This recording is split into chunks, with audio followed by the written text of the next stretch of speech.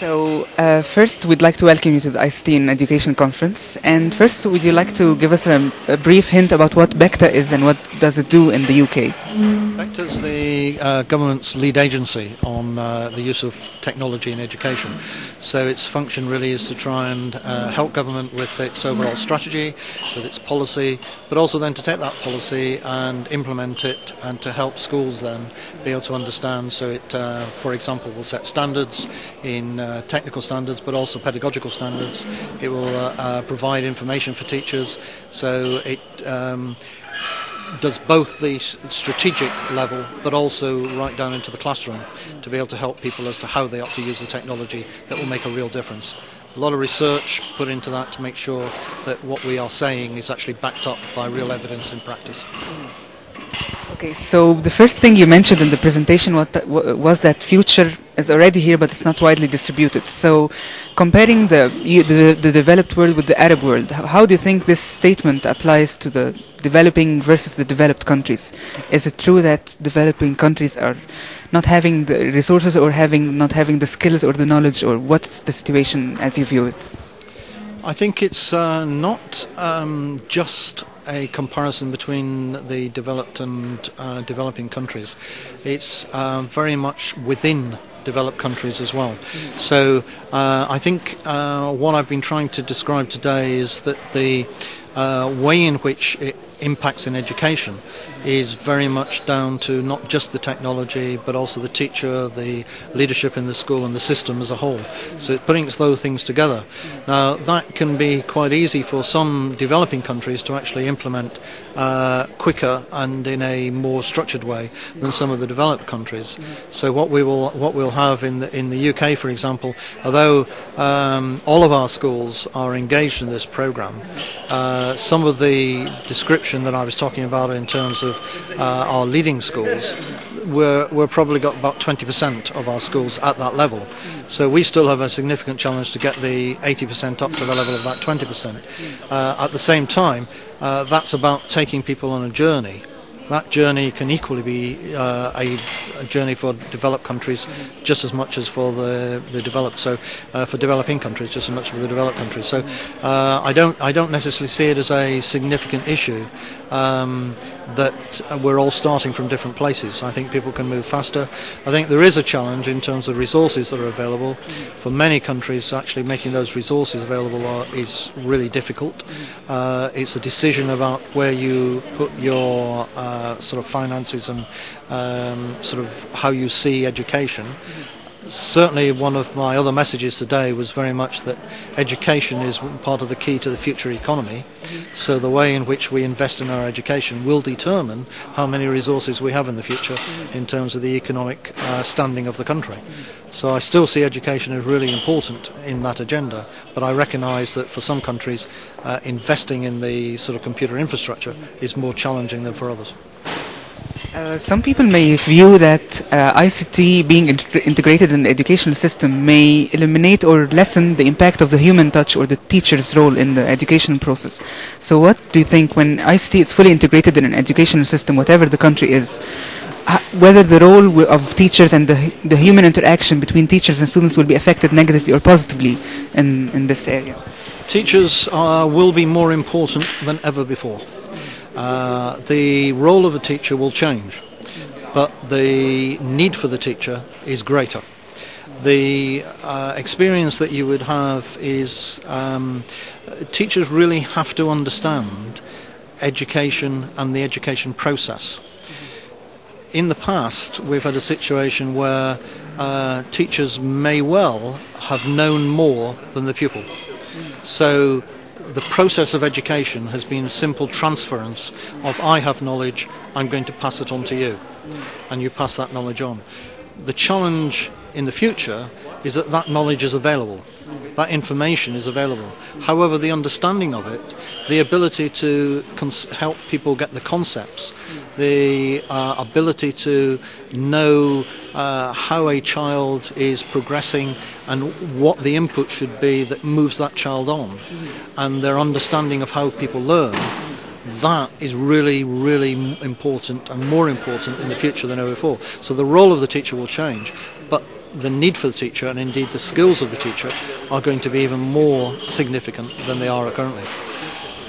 Your take on the digital natives concept was really interesting, because you argued that being for a school manager to be a digital native could have a negative impact, because he thinks that he's not subject to other suggestions from younger generations who can have their input, but he disregards them. So can you tell us about your argument about this concept and make it clear to the people?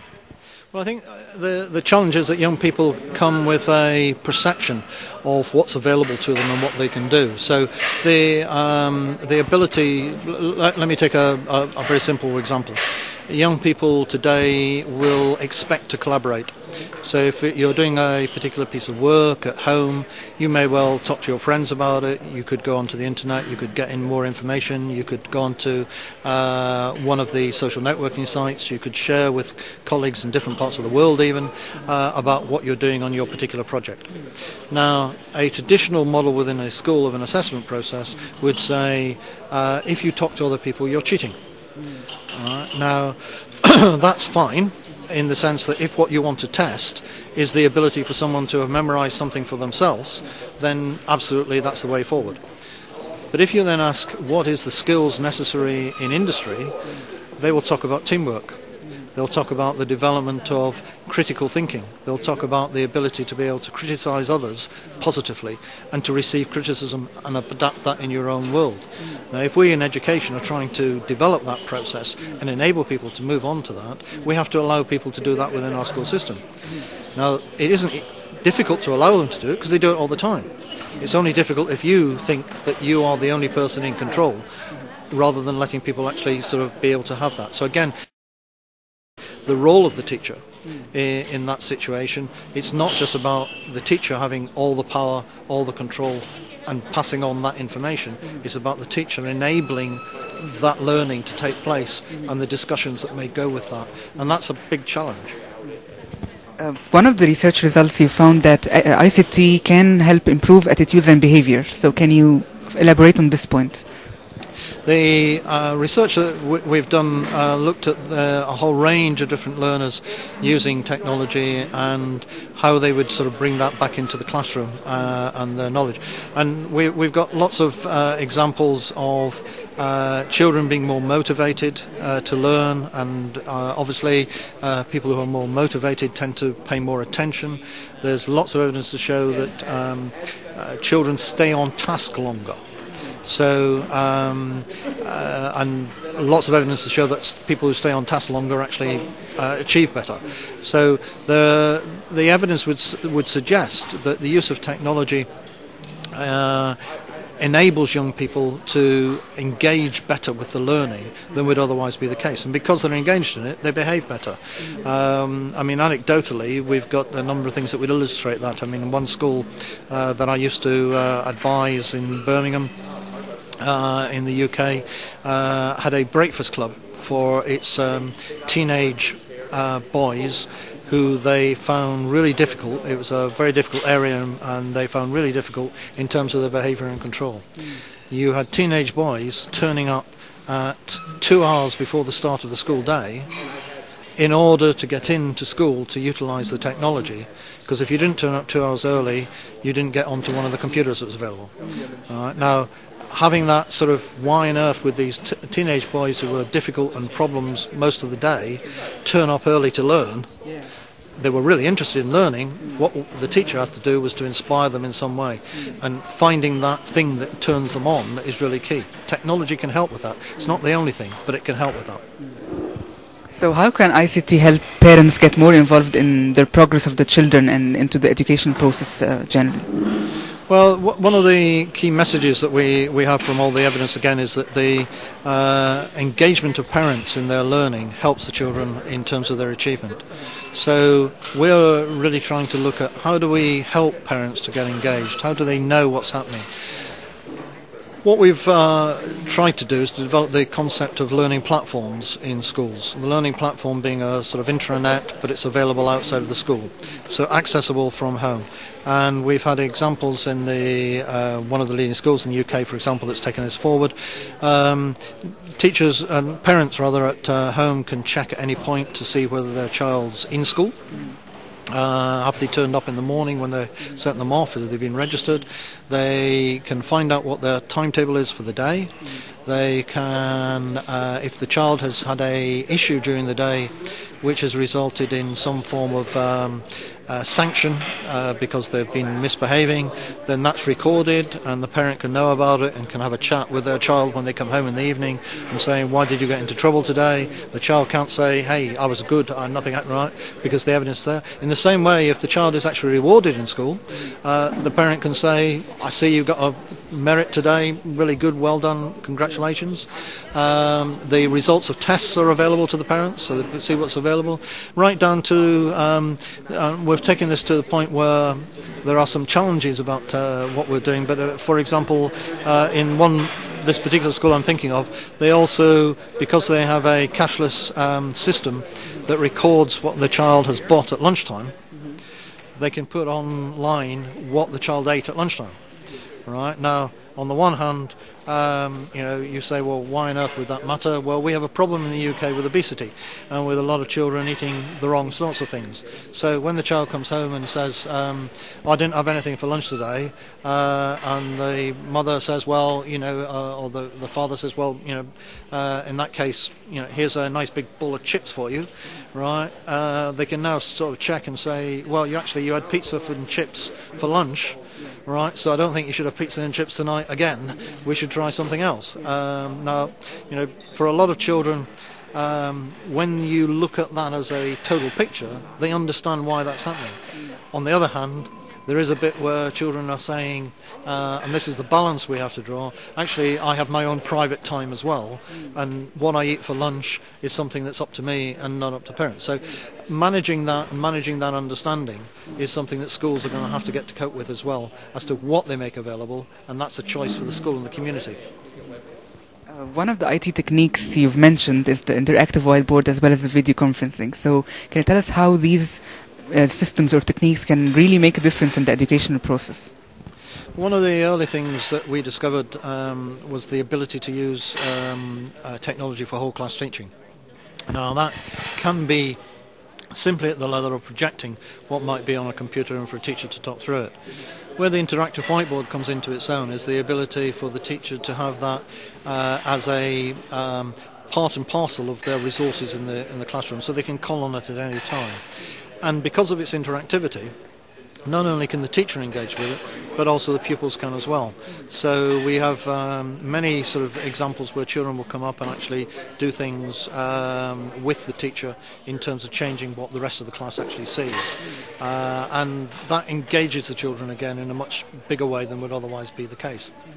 And I think it's in a way it's about taking the traditional sort of chalkboard, which perhaps was a two-dimensional experience for children, into now a sort of 3- or 4-dimensional experience in terms of not only does it have video and moving and parts, etc., but it also has the ability to be interactive as part of that, and for children to actually change what would actually be happening. And again, it's not in itself the technology is of no value. How the teacher uses it is what makes it really sort of effective. One of the key points in your presentation was Wikipedia. Tell us whether Wikipedia can be a credible educational tool or source, and then how you view its importance. Is it really an important educational resource or not? My point about Wikipedia was twofold, really. One, that it's peer moderated, and so it's about being live, available, and changing. And the second point was that because it's universal and having more information than any single book, but the challenge is whether or not that knowledge that you're receiving is actually accurate, because it's been put up by other people rather than actually being edited and amended by academics. Now, for me, that presents both a challenge but also an opportunity. The challenge clearly is to make sure young people are aware that it may not be true. But that's an opportunity as well, because how do you find out if it's true? Yes, you might well take your Wikipedia and as a first point of contact. It gives you information. It probably is accurate. It's more accurate. I think the latest research would say that 90% plus of the articles on there are absolutely accurate. It's probably even higher than that. So more than likely you've got something that's accurate. But it will give you clues as to where else you might go to actually check out. So part of the challenge is to how do you get people to understand. You need to know where the source is. You need to know who it is that's saying something, as well as what it is they're saying, and whether or not the quality of that is something that you can believe and go with. It's a challenge for education as a whole. There's an example given in the colleague Professor Stephen Heppel makes a comment about where people worry about children copying on the internet, for example, in the same way. So they might be given a project or a piece of homework to do, and then they just copy off the internet. Big challenge. But that's about what the teacher is asking. Instead of saying to a child, go and write an essay on this topic, say to the child, go and find 5 essays already written and criticise them. Say which one's good, which one's bad. Because you won't find that on the internet, but you will find the 5 essays. All right? Now that's the challenge. How do you take people to a different level? That's critical thinking. It's of a higher order thinking than just actually writing the essay. So actually you're asking the children to do far more than would otherwise be the case. But you can now do that because you have the technology available. And it's about education beginning to understand that and move forward. One of the interesting things, I wondered why YouTube was blocked in some schools. So why is that? Well, I think a number of schools are concerned about the internet generally and the fact that it has available access to many sites that are inappropriate for young people. And all of our schools in the UK have some form of filtering system adapted, so both in terms of technology filtering but also in terms of sort of principles of access and the way in which children are educated. Those two things go together. But the use of things like YouTube, again, because it's a sort of universal, sort of available, you can have clips on there that are really significant, really help you think, help you develop. Used in a number of, I've used clips myself and didn't show one today, but I've often used clips of that nature. However, there are clips on there that you wouldn't necessarily want children to see, and the challenge again is how do you develop your system so that you either have, as a matter of process, of education, the ability to access that rather than closing it down. So many schools in the UK take the easy option of closing it down. I think that easy option is one that is not sustainable in the longer term. You actually have to enable people to access these tools because they are really powerful tools, but you have to be able to help them to do it in a way in which it can be really sort of effective for them and secure for them and safe for them. One of the points also you've covered is peer support and what technology can help in this. So can you elaborate on this? Well, the peer support, it works in a number of different ways, but one of the initial things is that quite often children learn by teaching. So if you're in a situation where your friend asks you a question, by trying to explain the answer, you actually learn more yourself in the explanation of that, and you actually again take yourself to a higher level in terms of thinking. So the idea of peer support and being able to set problems where people share with each other within their own sort of classroom community is one in itself. But then you've got the broader community of the rest of the world, and there are a whole series of sites now which you can use to get support, some of which are teacher supported, some of which are expert supported, and others are just simply peer support in that environment. And in the UK we've got a number of secure social networking sites that are moderated but do challenge children to actually think and improve their educational opportunities as well, and that they are very popular with the children themselves. So, children and learners do want to learn, It's the issue is what is it they want to learn, and how do we, are we always just going to try and control that, or are we going to try and steer it? So our final question would be, when ICT is integrated in many schools, whatever the country is to, are there any drawbacks or issues of concern that school heads should be putting in consideration whenever they think of having their school's ICT integrated?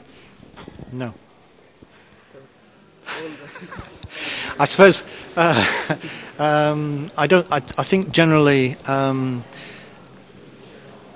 the advantages will always outweigh the disadvantages. Clearly, there are a range of changes that will be taking place when you have ICT integrated. Those changes will always present challenges.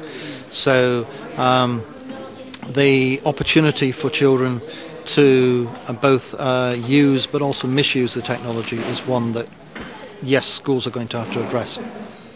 They have to address that through education, as well as through trying to keep children safe and secure within the environment that they're in. So there are technical solutions, but there are more likely the sort of human relationship solutions about how children should behave anyway. And behaving, there are big issues about how children will behave in an online world, and they're not much different, but they can have significantly larger impact in an online world than in a sort of real environment. So yes, there are a whole range of things which a school principal, a school head teacher, a school system needs to ensure in order to keep their children safe and secure in that environment. There are challenges for teachers in terms of the way in which children will learn, the information that they have available to them, their expectations of the system. But in terms of overall, this is about saying to young people, you want to learn and we want to create the environment in which you can learn, and making it so inspiring and so exciting that the issues of behaviour go away, because in that environment for that minute they are totally absorbed in what they're trying to do. We'd like to thank you so much for your valuable insights, and it was really an interesting presentation and interview. Thank you very much. Thanks a lot.